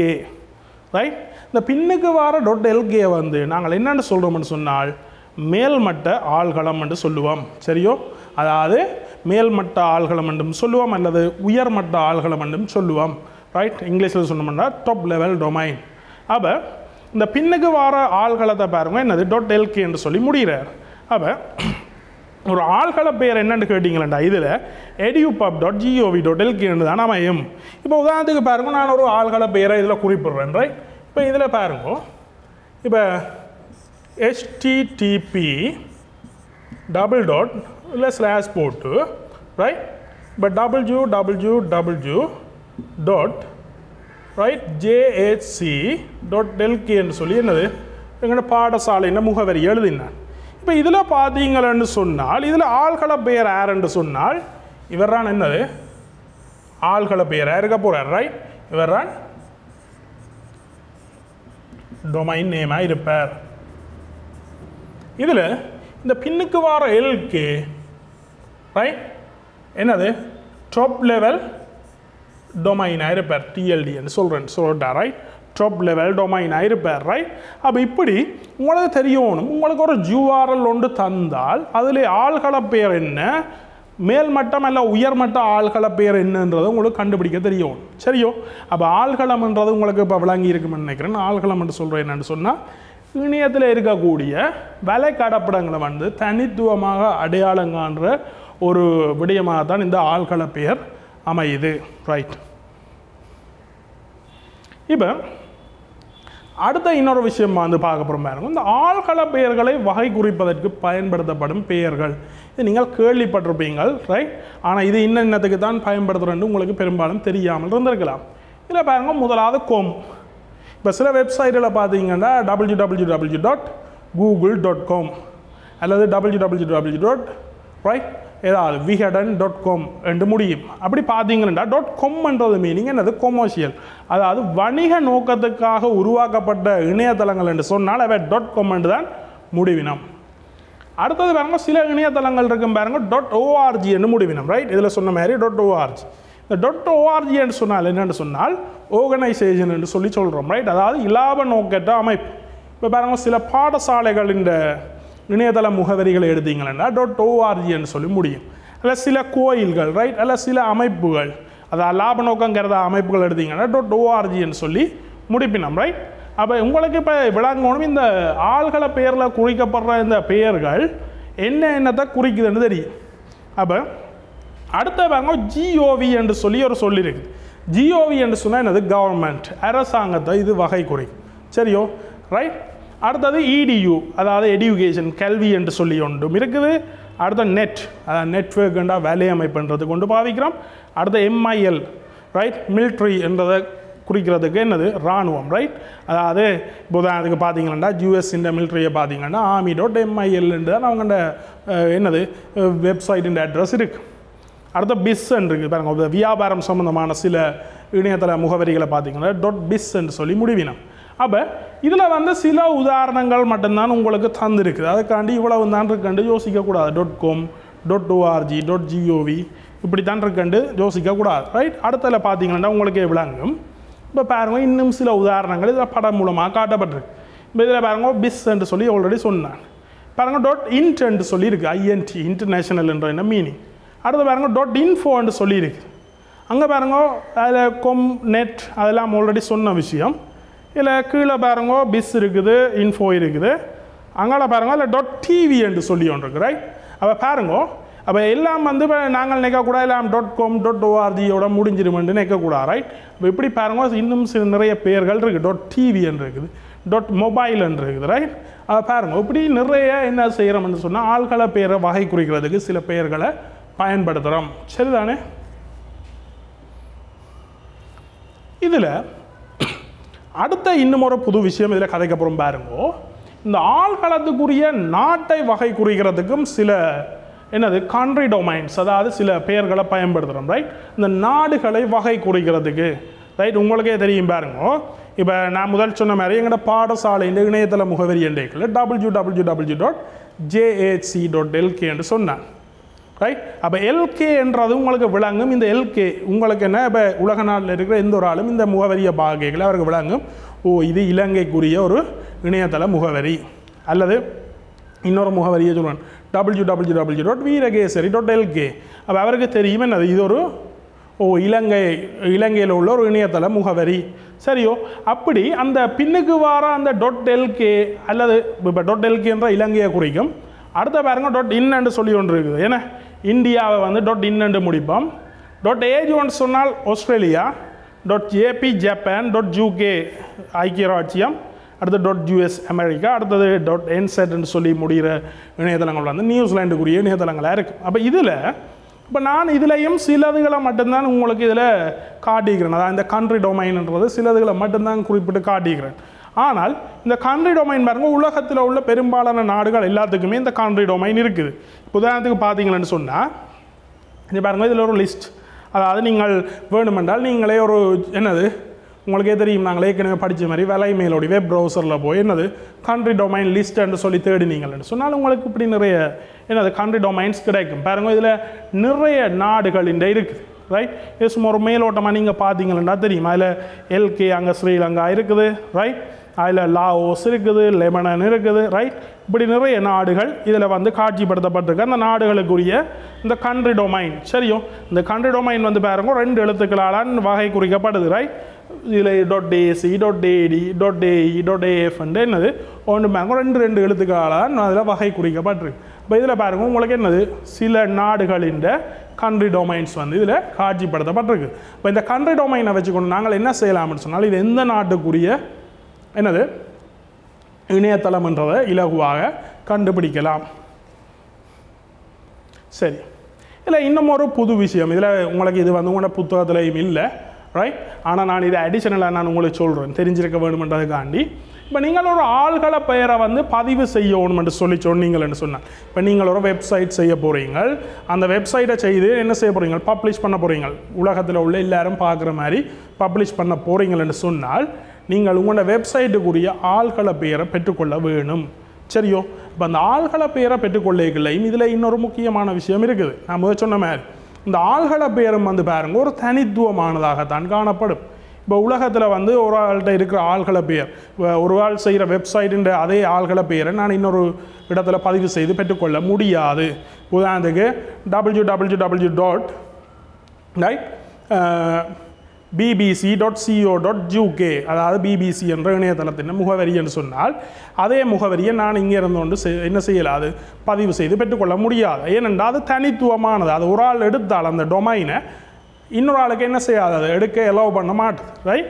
அப்படி இதில் இப்போ என்னத்தை நான் இதில் சொல்ல போகிறேன்னு சொன்னால், நீங்கள் ஒரு டொமைனை நீங்கள் பர்ச்சேஸ் பண்ண போகிறீங்க, உங்களோட வெப்சைட்டை எல்லாம் பப்ளிஷ் பண்ண போகிறீங்கன்னு சொன்னால் உங்களுக்கு கட்டாயம் வந்து என்ன செய்யணும், நீங்கள் டொமைனை இதை வாங்கியே ஆகணும் ரைட். அது இயருக்கோ அல்லது என்னது ஒரு ரைட் ஒரு மந்த்லிக்கோ என்னமோ பே பண்ணி நீங்கள் எடுக்கக்கூடிய மாதிரி இருக்கும் சரிதானே. அப்போ இதில் வந்து நீங்கள் என்னென்ன முகவரிகளில் போய் நீங்கள் இந்த அட்ரஸை வந்து பெற்றுக்கொள்ளலாம்னு சும்மா சிலதுகளை மட்டும் இதில் உதாரணம் காட்டியிருக்கிறேன். இதில் பாருங்கள், முதலாவது www.domain.com சொல்லி ஒரு அட்ரஸ் இருக்குது. இப்போ இதில் போனீங்கன்னு சொன்னால் உங்களுக்கு தேவையான ஆள்களை பேர், அதாவது டொமைன் நேமை நீங்கள் அதில் கொடுத்தீங்கன்னு சொன்னால் அந்த டொமைன் நேம் உங்களுக்கு அவைலபிளாக இல்லையான்னு ஒரு மெசேஜ் ஒன்று வரும். சர்ச் பண்ணி உடனே சொல்லும் ரைட். அப்போ நீங்கள் என்ன செய்யலாம், ஓகே அவைலபிள்னா அந்த டொமைனையே நீங்கள் உங்களோட பேராக எடுத்துக்கொள்ளலாம். இல்லை அது நாட் அவைலபிள்னு சொன்னால் நீங்கள் என்ன செய்யணும், வேறு பேரை தான் அதில் கொடுத்து எடுக்க பார்க்கணும் ரைட். அப்போ domain.com சொல்லி இருக்குது, நேம் சீப்னு சொல்லி ஒரு அட்ரஸ் இருக்குது, godaddy.com இருக்குது, name.com இருக்குது, கடைசியாக பாருங்க ஒன்று இருக்குது nic.lk என்று சொல்லி போட்டிருக்கு. இந்த LK டொமைன் என்று சொல்லுவோம். என்ன ஸ்ரீலங்காக்குரிய LK டொமைனை வந்து நீங்கள் பெற்றுக்கொள்ளணுமெண்டா இந்த nic.lk என்ற இணையதள முகவரிக்குள்ளால் தான் போய் பெற்றுக்கொள்ளலாம். ஏன்னாடா இது இலங்கை குறித்தான என்னது இலங்கை குறித்தான அந்த இணைய முகவரிகளை வழங்குறாங்கள்லாம் இந்த nic.lk ரைட். இப்போ இந்த nic.lk என்றதில் போய் நீங்கள் என்ன செய்யலாம், .lk என்ற முகவரியை பதிவு செய்து பெற்றுக்கொள்ள முடியும் ரைட். இப்போ இப்படி இது மட்டும் இல்லை. இப்போ இதில் உதாரணத்துக்கு நான் வந்து ஒரு 4-5 எக்ஸாம்பிள்ஸ் தான் காட்டிக்கிறேன். இப்போ நீங்கள் கூகுளில் தேடினாலே உங்களுக்கு நிறைய கிடைக்கும் சரியா. அப்போ இதில் வந்து இதில் போய் நீங்கள் உங்களுக்கு எங்கே எந்த எந்த என்னது முகவர்கிட்ட இருந்து உங்களுக்கு என்னது ஒரு சீப்பாக கிடைக்கும்னு சொல்லி பார்த்தீங்கன்னு சொன்னால் அவர்கிட்ட இருந்து நீங்கள் என்ன செய்யலாம் அந்த டொமைன் நேமை ரெஜிஸ்டர் பண்ணி பெற்றுக்கொள்ள முடியும் சரிதானே. அப்போ இதில் ஆள்களை பெயரை பதிவு செய்கிற ஆட்களை பற்றி தான் இதில் உங்களுக்கு இதில் காட்சிப்படுத்தி இருக்குது. அடுத்தது ஆள்களை பெயர் சேவை வழங்குனர், அதாவது இதில் இன்னொரு புது பேர் வருது டிஎன்எஸ்ன்னு சொல்லுவோம் ஷோர்ட்டா டொமைன் நேம் சிஸ்டம். அதாவது இந்த டிஎன்எஸ் சர்வர் என்று சொல்ல போகிறோம், அதாவது டொமைன் நேம் சிஸ்டம் சர்வர், அதாவது ஆள்களை பெயர் சேவை வழங்குனர். இப்போ இதில் பார்ப்போம் என்னன்னு சொன்னால் முதலாவது இந்த வலை மேலோடியை பயன்படுத்தி வலை கடப்பிடங்களை பார்வையிடும் போது முதலில் வாசிக்கப்படக்கூடிய முகவரியானது அதாவது இந்த ஆள்களை பெயரானது ஐபி முகவரியாக பரிமாற்றப்பட வேண்டும் ரைட். இதில் ஒரு விஷயம் ஒன்று வருது, அதாவது என்னன்னு சொன்னால் இப்போ நீங்கள் வந்து பாருங்க உங்களோட வெப் ப்ரௌசரில் வந்து பாருங்க நீங்கள் www.google.com என்று சிம்பிளாக அடிப்பீங்க. ஆனால் இந்த நீங்கள் அடிக்கிற ஆள்களை பெயர் என்ன செய்யப்பட போகுதுன்னு சொன்னால் ஐபி முகவரியாக பரிமாற்றப்பட வேணும் சரி. அப்போ இந்த ஐபி முகவரியாக பரிமாற்றத்துக்கு பயன்படுத்துகிற ஆள் தான் யார், இந்த டிஎன்எஸ் சரிதானே. இப்போ நீங்கள் உதாரணத்துக்கு பாருங்க இதில் நீங்கள் ஒரு டொமைன் நேமை கொடுக்குறீங்க www.google.com என்று கொடுத்தால் நீங்கள் கொடுக்குற அந்த google.com என்ன செய்யப்படும் என்று சொன்னால் இந்த டிஎன்எஸ் சர்வர் ஊடாக என்னவாக மாற்றப்படும், அதற்குரிய ஐபி அட்ரஸாக மாற்றப்படும் சரியோ. இந்த google.comன்றது வந்து டிஎன்எஸ் சர்வர் ஊடாக என்ன செய்யப்படும், ஐபி அட்ரஸாக வந்து அதில் மாற்றப்படும் ரைட். அப்போ இதில் பார்த்தீங்கன்னு சொன்னால் இந்த ஐபி முகவரி சரியோ, இந்த ஐபி முகவரி தான் எங்களுக்கு உண்மையாக இதில் இப்போ மெயினான ஒரு விஷயம் சரி. அது ஏன்னு சொல்லி பார்ப்போம். இல்லை பாருங்கள் கீழேயும் சொல்லியிருக்கு பாருங்கள் இந்த மாற்றீடு ஆள்களை பெயர் சேவை வழங்குனராலேயே மேற்கொள்ளப்படும். இதில் சொன்ன மாதிரி இந்த டிஎன்எஸ் சர்வரால் தான் மேற்கொள்ளப்படும் ரைட். அப்போ நாங்கள் இவ்வளோ நாள்னு நினைக்கிறது என்னென்னு சொன்னால் நாங்கள் ஒரு வெப் ப்ரௌசரில் வந்து என்னது www.google.com இல்லை www.vihadan.com என்று சொல்லி ஏதாவது ஒரு வெப்சைட் அட்ரஸை கொடுத்தால் அது உடனடியாகவே எங்கள் வெப் ப்ரௌசரில் என்ன செய்யும், டிஸ்பிளே பண்ணும். ஆனால் அதில் பேக் எண்டில் அதாவது பின்னுக்கு என்ன நடக்குதுன்ற விஷயம் எங்களுக்கு இன்னும் தெரியாது. அப்போ அதை பற்றி தான் இப்போ நாங்கள் அடுத்தது மேலதிகமாக தெரிஞ்சு கொள்ள போகிறோம் பார்ப்போம் ரைட். அடுத்ததாக வந்து நாங்கள் வந்து இந்த டிஎன்எஸ் சர்வர் அதாவது ஏற்கனவே சொன்ன மாதிரி இந்த டிஎன்எஸ் சர்வர்ன்ற தொழிற்பாட்டை பற்றி ஒரு இந்த படத்தில் பார்க்க போகிறோம். இந்த டிஎன்எஸ் சர்வரை பார்த்தீங்களன்னு சொன்னால் இதில் 3 பேர் இருக்கணும் ரைட். இப்போ பாருங்க இப்போ இந்த 3 பேரையும் அவங்க இதில் மென்ஷன் பண்ணி காட்டினா முதலாவது இதில் ஒரு ஆள் இருக்கிறார் என்ன இவர் வந்து ஒரு ஜூசர் அதாவது பயனர்ன்னு சொல்லுவோம். இங்கால வந்து பாருங்க டிஎன்எஸ் சர்வர் இதில் காட்டப்பட்டிருக்குது, இங்கால வெப் சர்வர் இருக்குது சரி. வெப் சர்வர்னு சொன்னால் ஏற்கனவே சொன்ன மாதிரி வலை சேவையகம்னு சொல்லுவோம். இதில் இந்த ஜூசர் தான் தனக்குரிய தேவையை கொடுக்க போகிறார். இப்போ இந்த ஜூசரை எடுத்தீங்கன்னா இந்த ஜூசர் என்ன செய்கிறாருன்னு சொன்னால் பாருங்க இந்த இதில் பாருங்க என்னது இந்த அரோ வழியாக அதாவது என்ன செய்கிறார் வெப்சைட் அட்ரஸை கொடுக்குறாரு. எப்படி www.example.com சொல்லி ஒரு முகவரியை கொடுக்குறாரு. அந்த முகவரி என்ன செய்யுதுன்னு சொன்னால் டிஎன்எஸ் சர்வருக்கு போகுது ரைட். டிஎன்எஸ் சர்வர் என்ன செய்யுதுன்னு சொன்னால் திருப்ப ரிட்டர்னில் கொடுக்குது என்னதுன்னு சொன்னால் ஒரு ஐபி முகவரியை கொடுக்குது பாருங்க, ஒரு ஐபி முகவரி வருது. பிறகு இந்த ஐபி முகவரி தான் என்ன செய்யப்படுதுன்னு சொன்னால் இந்த வலை சேவையகம் இந்த வெப் ப்ரௌசரை நோக்கி போய் திருப்ப வெப் சர்வரில் இருந்து வெப் ப்ரௌசர் இல்லை வெப் சர்வருக்கு போய் இந்த வெப் சர்வர்லேருந்து திருப்ப என்ன நடக்குதுன்னு சொன்னால் இதில் ஒரு படம் காட்டியிருக்கு ஒரு ஆவணம், அந்த ஆவணம் இதில் காட்சிப்படுத்தப்படுது. இப்போ எங்களுக்கு தெரிஞ்ச விஷயம் சிம்பிளாக என்னன்னு சொன்னால் நாங்கள் ஒரு வெப் ப்ரௌசரை ஓப்பன் பண்ணி ஒரு வெப்சைட் அட்ரஸை அடித்தா உடனடியாக என்ன செய்யும் அந்த வெப்சைட் எங்களுக்கு டிஸ்பிளே ஆகிடும். ஆனால் இந்த பின்னுக்கு நடக்கிற விஷயங்கள்லாம் முக்கியம் ரைட். இதில் பாருங்கள் இவர் இந்த ஜூசர் ஒரு வெப்சைட் அட்ரஸை கொடுக்க அது டிஎன்எஸ் சர்வரால் ஐபியாக பரிமாற்றப்படுது. அப்போ இந்த விடயத்தின் சம்பந்தமாக நாங்கள் கொஞ்சம் பார்க்கணும். என்னென்னு சொன்னால் இந்த ஐபி முகவரியாக பரிமாற்றப்படுறதன் நோக்கம் என்னென்னு சொன்னால் இந்த வெப் சர்வரில் வலை கடப்படங்கள் எல்லாம் என்ன நடக்குது ஐபி முகவரியை கொண்டு தான் என்ன செய்யப்பட்டிருக்குது சேமிக்கப்பட்டிருக்கு சரியோ. அப்போ ஐபி முகவரியை கொண்டு சேமிக்கப்பட்டிருக்கீங்கள நான் போய் www.example.com சொல்லி ஒரு வெப்சைட் அட்ரஸை கொடுத்தால் நேரடியாக அவர் வெப் சர்வருக்கு தான் போவாருண்டா வெப் சர்வரில் போய் அவரால் எந்த ஒரு வலை கடப்படத்தையும் என்ன செய்யலாது அணுக முடியாது. ஏனென்றால் அங்கே அந்த வலை கடப்படங்கள் எல்லாம் ஐபி முகவரியை அடிப்படையாக கொண்டு தான் என்ன செய்யப்பட்டிருக்கு, சேமிக்கப்பட்டிருக்கு. அப்போ இந்த ப்ரௌசருக்கும், அதாவது ப்ரௌசர் மீன் இந்த யூசருக்கும் அந்த வெப் சர்வருக்கும் இடையில் இருக்கிற ஒரு ஆள் தான் அந்த டிஎன்எஸ் சர்வர். இப்போ டிஎன்எஸ் சர்வர் என்ன செய்கிறாருன்னு சொன்னால் ஒரு முதலாவது ஒரு ஆரம்பத்தை ஏற்படுத்தி கொடுக்குறாரு. என்னது, ஒரு யூசர் கொடுக்குற அந்த வெப்சைட் அட்ரஸை ஐபி அட்ரஸாக கன்வெர்ட் பண்ணி கொடுக்குறாரு. அந்த கன்வெர்ட் பண்ணி கொடுக்குற ஐபி அட்ரஸ் தான் என்ன நடக்குது, வெப் சர்வரில் போய் தேடப்படுது. ரைட், அந்த வெப் சர்வரில் போய் அந்த ஐபி அட்ரஸுக்குரிய என்ன நடக்குது, அந்த விலைக்கடப்படம், அதாவது வெப்சைட்டை ஐடென்டிஃபை பண்ணின உடனே அந்த வெப்சைட் என்ன செய்யுது, இந்த வெப் சர்வர் திருப்ப இந்த பயனருக்கு கொண்டு வந்து கொடுக்குது. சரியோ, அப்போ பாருங்கோ, எங்களுக்கு வந்து இப்போ இந்த பேக்கெண்டில் நடக்கிற விஷயம் உங்களுக்கு வடிவாக விளங்கி இருக்கு. சரிதானே? அப்போ ஒரு யூசர் வந்து ஒரு வெப்சைட் ஒன்றை பார்க்க போகிறாருன்னு சொன்னால் என்ன நடக்குதுன்னு சொன்னால் பாருங்க, யூசர் ஒரு யூசர் ஒரு என்னது ஒரு URL கொடுக்குறாரு, www.google.com கொடுக்குறாருன்னு வைப்போம். கொடுத்தால் உடனே என்ன நடக்கும், அது டிஎன்எஸ் சர்வர் அந்த google.com-க்குரிய ஐபி அட்ரஸை பரிமாற்றி போட்டு என்ன செய்யும், அந்த ஐபி அட்ரஸுக்குரிய என்னது, அந்த ஐபி அட்ரஸுக்குரிய வெப்சைட் எந்த சர்வரில் இருக்கும் அந்த சர்வரில் இருந்து எடுத்துக்கொண்டு வந்து திருப்பி என்ன செய்யும், அந்த யூசருக்கு கொடுக்கும். சரிதானே? இப்போ இந்த ஒரு செயல்பாடு தான் இந்த டிஎன்எஸ் சர்வரில் எங்களுக்கு நடக்குது. இப்போ இதே விஷயம் தான் பாருங்கள், இது ஒரு உங்களோட புத்தகத்தில் உள்ள ஒரு விஷயம், இணைய செய்வனி நிகழும் விதம் என்ற ஒரு ஹெடிங்கில் இருக்குது.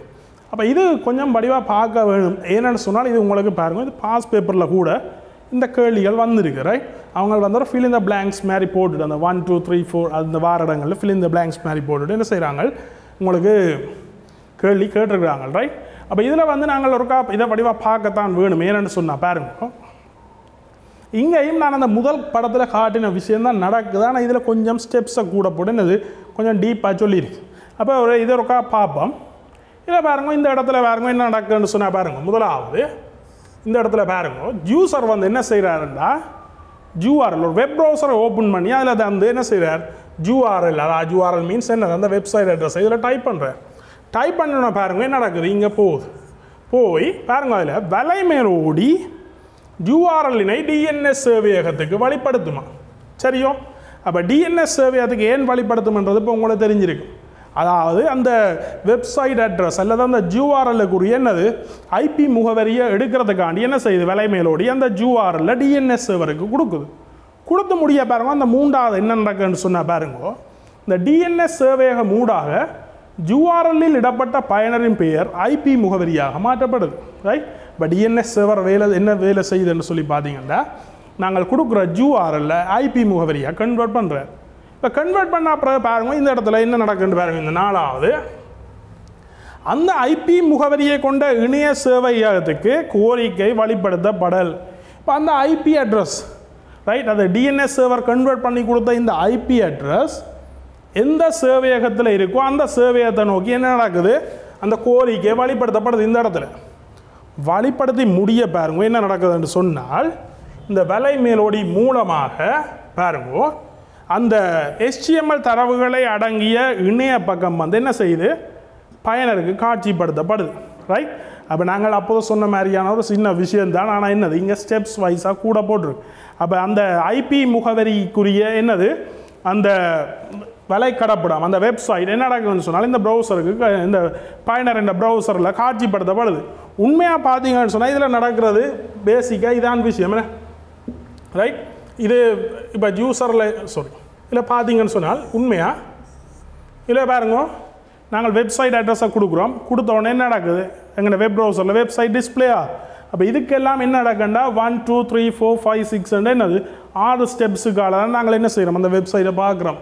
அப்போ உண்மையாக பாருங்க, எங்களுக்கு அந்த பின்னுக்கு வந்து என்ன நடக்குதுன்ற விஷயம் இதில் முதல் தெரியாது.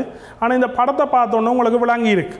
அப்போ இதில் சிம்பிளாக சொல்ல போனால் இந்த இணைய செய்பணி நிகழும் விதத்தில் பார்த்தீங்கன்னு சொன்னால் ஒரு பயனர் என்ன செய்கிறாருன்னு சொன்னால் ஒரு பயனர் தன் வெப் ப்ரௌசரில் வந்து ஒரு URL கொடுக்குறார். அந்த URL என்ன நடக்குதுன்னு சொன்னால் டிஎன்எஸ் சேவையகத்துக்கு வழிப்படுத்தப்படும். டிஎன்எஸ் சேவையம் என்ன செய்யும், அந்த URL ஐபி அட்ரஸாக கன்வெர்ட் பண்ணி முடிய அந்த ஐபி அட்ரஸ் எங்கே இருக்கோ, அதாவது எந்த சேவையகத்தில் இருக்கோ அந்த சேவையகத்துக்கு உடனடியாக வழிப்படுத்தப்பட்டு அந்த சேவையகத்தில் இருக்கக்கூடிய அந்த வெப்சைட் அந்த ஐபி அட்ரஸுக்குரிய வெப்சைட் உடனடியாக என்ன செய்யும்னா அந்த பயனர் கணனியில் டிஸ்பிளே பண்ணப்படும். இப்போ இந்த விஷயம் தான் உண்மையில் எங்களுக்கு என்னது இந்த இணையத்தில் நடக்குது. அப்போ நாங்கள் எந்த ஒரு வெப்சைட்டை பார்த்தாலும் இந்த விடயம் தான் எங்களுக்கு அங்கே நடக்குது. அடுத்த பாருங்க, இந்த செம்மை நடப்பு வழக்கு புரோட்டோகால்ஸ். அது இது ஏற்கனவே நான் முன்னுக்கும் சொன்னான். அதாவது இந்த இணைய சங்கம் ஒன்று தான் என்னது, இணையம் தொடர்பான சகல நடவடிக்கைகளையும் கையாளுதுன்னு சொல்லி பார்த்துனாங்க. அதில் வந்து இந்த புரோட்டோகால்ஸ்ன்றதையும் வந்து அவ தான் என்னது கையாளினம்.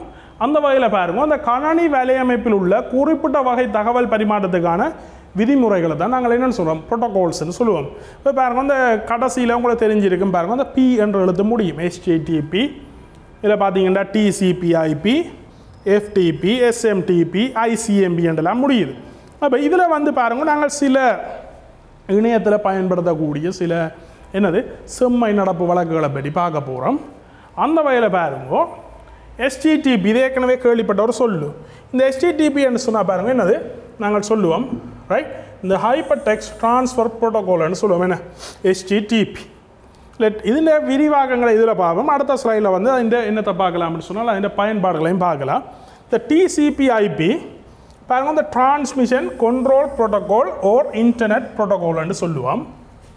அடுத்த பாருங்க FTP இதில் பார்த்தீங்கன்னா ஃபைல் ட்ரான்ஸ்ஃபர் ப்ரோட்டோகால்னு சொல்லி ஒன்று இருக்குது. அடுத்த பாருங்க SMTP இருக்குது, சிம்பிள் மெயில் ட்ரான்ஸ்ஃபர் ப்ரோட்டோகால். அடுத்த ICMP internet control message protocol. இதில் வந்து ஒரு 5 ப்ரோட்டோகால் காட்டியிருக்கு. அதுக்காண்டி இவ்வளவு தான் ப்ரோட்டோகால்ஸ் இல்லை, இதை விட நிறைய இருக்குது. அடுத்தது இந்த ப்ரோட்டோகால்ஸ் அந்த செம்மை நடப்பு வழக்குகளும் அதன் பயன்பாடையும் பார்த்தோம்னு சொன்னால் HTTPயை பற்றி நாங்கள் ஏற்கனவே கேள்விப்பட்டிருந்தாங்களே. அதாவது HTML ஆவண பரிமாற்றத்துக்கு பயன்படுத்தப்படுற ஒரு ப்ரோட்டோகால் தான் இந்த HTTP. இப்போ உண்மையாக இந்த விஷயங்களை கொஞ்சம் வடிவாக நாங்கள் பாடமாக்க வேணுமென்று இல்லை, வடிவாக விளங்கி வச்சுருந்தோம் என்றால் நல்ல மெயின்னு சொன்னால் இது உங்களுக்கு எல்லாம் என்னது ஒரு OL பாஸ் பேப்பரில் எல்லாம் கேள்விகள் வார என்னது பகுதிகள், ரைட். அப்போ இதுகளை கொஞ்சம் வடிவாக பாருங்க. அப்போ இதில் பார்த்தீங்கன்னு சொன்னால் HTTPயை பார்த்தீங்கன்னா HTML ஆவண பரிமாற்றத்துக்கு பயன்படுத்துதுன்னு சொல்கிறோம். அடுத்த TCP/IP அதாவது இந்த IP முகவரியின் பரிமாற்றலையும் கட்டுப்பாட்டையும் மேற்கொள்கிறது தான் இந்த TCP/IP என்னது, அதாவது TCP/IP என்ற ப்ரோட்டோகால் வேலை. அடுத்த FTP என்று சொன்னால் ஃபைல் ட்ரான்ஸ்ஃபர் ப்ரோட்டோகால்னு சொல்லி பார்த்துனாங்களே, அதாவது கோப்பு பரிமாற்றம். அது என்ன கோப்பு பரிமாற்றம்னு சொன்னால் நாங்கள் வந்து என்ன செய்யலாம்னா, இங்கே நான் ஒரு வெப்சைட் ஒன்று செய்கிறேன்னு சொன்னால் இந்த வெப்சைட்டுக்கு ரைட் நான் என்ன செய்வேன், ஒரு வேலை சேவையகத்தில் ஒரு இடத்தை எடுத்து வச்சுருப்பேன். அப்போ நான் இந்த கம்ப்யூட்டரில் செய்த வெப்சைட்டின் கோப்புகளை என்ன செய்யணும், அந்த வேலை சேவையகத்துக்கு கொடுக்கணும், ரைட். அப்போ அப்படி ஒரு பரிமாற்றங்களை செய்கிறதுக்கு தான் நாங்கள் என்ன செய்கிறோம், இந்த FTPயை பயன்படுத்துகிறோம். அதில் ஒரு வலைச்சேவையத்தில் இருக்கிற கோப்பை எந்த கணனிக்கு கொண்டு போகணும், அதுக்கு அப்படியான விடயங்களை தான் நாங்கள் என்னது கோப்பு பரிமாற்றம்னு சொல்லுவோம். அப்போ அதுக்கு பயன்படுத்துகிற ஒரு ப்ரோட்டோகாலான என்னது இந்த FTP. அடுத்தது SMTP சிம்பிள் மெயில் ட்ரான்ஸ்ஃபர் ப்ரோட்டோகால்னு சொல்லி பார்த்துனாங்க. அதாவது இந்த மின்னஞ்சல் பரிமாற்றம். இப்போ நான் வந்து ஒரு ஆளுக்கு மின்னஞ்சல் அனுப்பிக்கல, என்ன நடக்க போகுது, அந்த மின்னஞ்சல் ரைட் அந்த அனுப்புகிறவருக்கு போய் சேருவோம். அப்போ அவருக்கு போய் சேரும் வரையும் என்ன நடக்க போகுதுன்னு சொன்னால் அந்த மின்னஞ்சல் ரைட் ஒரு இந்த SMTP என்ற ப்ரோட்டோகால் ஊடாக தான் பரிமாற்றம் படும், சரிதானே. அதுக்கு பிறகு பாருங்க ICMP. இந்த ICMP என்று சொல்கிறது பாருங்க, ஒரு வலையமைப்பில் வந்து வழுக்கள் ஏற்பட்டால் அந்த வழுக்களை என்ன செய்யணும், காட்சிப்படுத்த வேணும். அந்த காட்சிப்படுத்துறதுக்குரிய ஒரு ப்ரோட்டோகாலாக தான் இந்த ICMP என்ற ப்ரோட்டோகால் இருக்குது. அடுத்தது இந்த சேவை பயனர் சேவை தருணர் மாதிரியம் என்று சொல்லி ஒரு விஷயத்தை பார்க்க போகிறோம். சேவை பயனர் சேவை தருணர் மாதிரியம், கிளையன்ட் சர்வர் மாடல், சரிதானே. இந்த கிளையன்ட் சர்வர் மாடலில் பார்த்தீங்கன்னு சொன்னால் இந்த இணையத்தில் இணைந்துள்ள அனைத்து கணனிகளும் சேவை பயனர் கணனிகளாகவோ அல்லது சேவைய கணனிகளாகவோ தான் காணப்படும், ரைட். இப்போ பாருங்க, நாங்கள் ஏற்கனவே சொன்ன மாதிரி ஒரு இணையத்தில் இணைஞ்சிருக்கீங்களோ ஒன்றில் நான் வந்து சேவையை பெற்றுக்கொள்கிற ஆளாக இருக்கலாம் அல்லது நான் சேவையை வழங்குகிற ஆளாக இருக்கலாம், ரைட். இந்த ரெண்டு பேரும் தான் அதில் மெயினான ஆக்களாக இருப்பினோம், சரிதானே. அப்போ இதில் முதலாவது பாருங்க, சேவை ஒன்றினை வேண்டுகோள் விடுப்பவர் சேவை பயனராக இருப்பார். அதாவது இப்போ நான் என்ன என்று சொன்னால் நான் ஒரு என்ன செய்கிறேன், இந்த கம்ப்யூட்டரோட வெப் ப்ரௌசரில் நான் www.google.com சொல்லி ஒரு அட்ரஸை அடிக்கிறேன். அப்போ நான் என்ன செய்கிறேன்னு சொன்னால் ஒரு வேண்டுகோளை விடுக்கிறேன். நான் ஒரு பயனர், நான் வேண்டுகோளை விடுக்கிறேன். அப்போ வேண்டுகோளை விடுக்கிறவர் தான் என்னது சேவை பயனர். அந்த வேண்டுகோளுக்கு ஏற்ப சேவையை வழங்குறாள் தான் யார், சேவையகம். அப்போதை பார்த்த படத்துலையும் உங்களுக்கு தெரிஞ்சிருக்கும், ரைட். அப்போ பயனர் வந்து கொடுக்குற வேண்டுகோளுக்கு ஏற்ற மாதிரி சேவையகம் என்ன செய்யுது, அந்த சேவையை பயனருக்கு திருப்ப கொடுக்குது, ரைட். அடுத்தது இந்த படம் ஏற்கனவே முதல் காட்டின மாதிரி தான் இதில் சில கணனிகளை இணைச்சி காட்டியிருக்கு பாருங்க.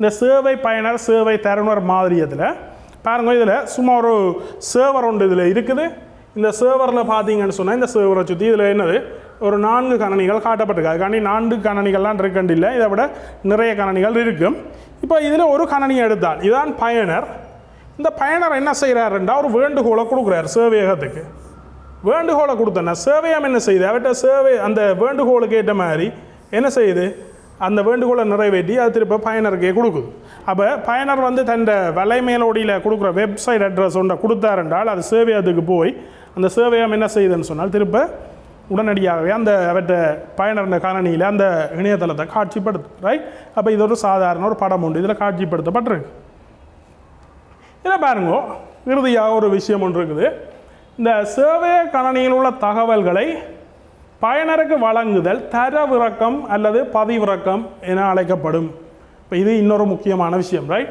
இப்போ பாருங்க ஒரு சேவையகத்தில் வந்து இருக்கிற தகவல்களை வந்து நாங்கள் பயனருக்கு கொடுத்தோம்னு சொன்னால் அதை சொல்லுவோம் என்னது தரவிறக்கம் பதிவிறக்கம் இப்போ இந்த விஷயம் வந்து இந்த உதாரணத்துக்கு கூட விளங்கி கொள்ளலாம் பாருங்க ஒரு வலைக்கடப்படங்களை பார்வையிடுதல் வெப்சைட்ஸ் இப்போ பாருங்க நீங்கள் ஒரு வெப்சைட்டை பார்க்குறீங்க உதாரணத்துக்கு www.veerageshari.lk என்ற ஒரு வெப்சைட்டை பார்க்குறீங்களன்னு சொன்னால் என்ன அர்த்தம் அந்த வெப்சைட் பாருங்க ஏதோ ஒரு வலை சேவையகத்திலான் இருக்குதுன்னு அந்த வலை சேவையகத்துக்குள்ள இருக்கிற வெப்சைட் வந்து என்ன செய்ய போகுது உங்களோட வேண்டுகோளை ஏற்று உங்களோட வெப் ப்ரௌசரில் வந்து காட்சிப்படுத்தப்பட போகுது இப்போ காட்சிப்படுத்துனா என்ன அர்த்தம் அந்த சேவையகத்தில் இருந்து இப்போ உங்களோட சேவை பயனராகிய உங்கள்கிட்ட அந்த வெப்சைட் வந்துட்டு அப்போ அங்கே என்ன நடக்குன்னு சொன்னால் ஒரு தரவிறக்கம் நடக்கும் அடுத்த பாருங்க இன்னொரு உதாரணத்தை சொல்லலாம் படங்கள் பாடல்களை தரவிறக்கதில்லைன்னு சொல்லலாம் என்ன இப்போ சில வெப்சைட்கள் இருக்குது நீங்கள் படங்கள் பார்ப்பீங்க பாட்டுகள் கேட்பீங்க ரைட் அப்போ அதுகளில் வந்து நீங்கள் டவுன்லோட் பண்ணிக்கல பாருங்க அவங்க அந்த சேவரில் இருந்து ரைட் அந்த சேவையகத்தில் இருந்து என்ன நடக்குது உங்களோட கணனிக்கு வருது அப்போ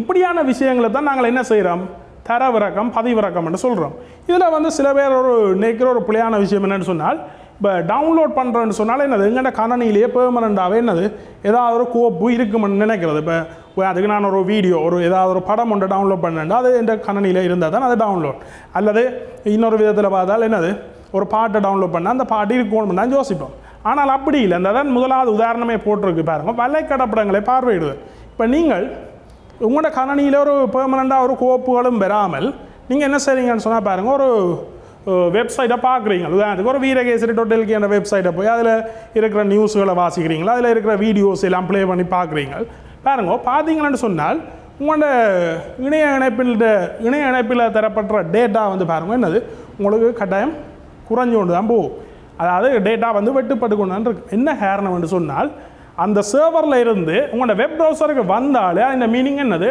டவுன்லோட் தான் சரிதானே இல்லை இறுதியாக இன்னொரு விஷயத்தையும் பாருங்கள் இந்த சேவை மாறி சொல்ல போகிறோம் சேவை பயனர் கணனியில் உள்ள தகவல்களை சேவையக கணனிக்கு வழங்குதல் தரவேற்றம் அல்ல பதிவேற்றம் என்று சொல்கிறோம் அதாவது இப்போ நான் பயனர் எந்த கணனியிலிருந்து என்ன செய்ய போகிறேன் சேவையகத்துக்கு சில தகவல்களை தரவுகளை பதிவேற்ற போகிறேன் அப்போ அதை நாங்கள் இங்கிலீஷில் சொன்னோம்னு சொன்னாலே என்னது அப்லோட் இந்த சொல்கள் கேள்விப்பட்டிருப்பீங்க இங்கிலீஷில் ஆனால் தமிழில் உங்களுக்கு அந்த சொற்கள் தெரியாமல் இருந்திருக்கலாம் இதில் பாருங்கள் ரைட் அப்போ இதில் உதாரணம் பாருங்கள் முதலாவது யூடியூப்பில் வந்து காணொலிகளை பதிவேற்றல் இப்போ நீங்கள் ஒரு யூடியூப் சேனல் வச்சுக்கிறீங்கன்னு சொன்னால் அதில் என்ன செய்ய போகிறீங்க நீங்கள் ஏதாவது ஒரு வீடியோன்னு எடுத்துகிட்டு அந்த வீடியோவை கொண்டு அந்த யூடியூப்பில் அப்லோட் பண்ணுறேன்னு சொல்லுவோம் என்ன அந்த அப்லோட் பண்ணிக்கல என்ன நடக்குது உங்களோட கணனியில் இருக்கிற அந்த என்னது தகவல் வந்து அந்த யூடியூப்பின் சேவருக்குள்ளே போகுது ரைட் அப்போ அது ஒரு அப்லோட் பதிவேற்றம் அல்ல தரவேற்றம் அது மாதிரி பாருங்கள் வலைக்கடப்படம் ஒன்றின் தகவல்களை வலை சேவையகத்தில் சேமித்தல் இப்போ நீங்கள் ஒரு வெப்சைட் ஒன்று நடாத்துறீங்கன்னு வைப்போம் இல்லை வெப்சைட் ஒன்று தொடங்குறீங்க அப்போ நீங்கள் வெப்சைட் எல்லாத்தையும் டிசைன் பண்ணி உங்களோட கம்ப்யூட்டரில் வச்சுக்கிறீங்க இப்போ என்ன நடக்க போகுது அந்த கம்ப்யூட்டரில் வச்சுக்கிற அவ்வளோ ஃபைல்ஸையும் கொண்டு என்ன செய்ய போகிறீங்க உங்களுக்குரிய வெப் சர்வரில் கொண்டு போட போகிறீங்க போட்டிங்கன்னா என்ன நடக்க போகுதுன்னு சொன்னால் பாருங்க அங்கே ஒரு பதிவேற்றம் நடக்க போகுது அப்போ அதாவது பயனற்ற கணனியில் இருக்கிற தகவல்கள் அங்கே என்னது வலை சேவையத்துக்குள்ள போகுது அப்போ இதை வந்து நாங்கள் என்னென்னு சொல்லுவோம் பதிவேற்றம் அல்லது தரவேற்றம் என்று சொல்லுவோம் அப்போ இதில் ரெண்டு விஷயம் சொல்லியிருக்கு அதாவது டவுன்லோட் என்று சொன்னால் என்ன அப்லோட் என்று சொன்னால் என்னென்று சொல்லியிருக்கிறோம் ரைட் இதில் வந்து நாங்கள் வந்து இவ்வளவு தான் விஷயம் இன்றைக்கு மட்டும் அப்போ இதில் வந்து நாங்கள் பார்த்ததில் பார்த்தீங்கன்னு சொன்னால் நாங்கள் நிறைய விஷயம் பார்த்துருக்கிறோம் ரைட் அப்போ இந்த விடயங்கள் வந்து உங்களுக்கு எக்ஸாமுக்கு வரக்கூடிய விடயங்கள் ரைட் நீங்கள் ஒரு ஓஎல் பாஸ் பேப்பர் எடுத்து பார்த்தீங்கன்னா அதில் இப்போ படித்த விடயங்கள்ல இருந்து சில கேள்விகளை உங்களுக்கு செய்யக்கூடிய மாதிரி இருக்குது இதன் மேலதிக தகவல்களை வந்து நாங்கள் அடுத்த காணொளியில் பார்ப்போம் ரைட் நன்றி, வணக்கம்.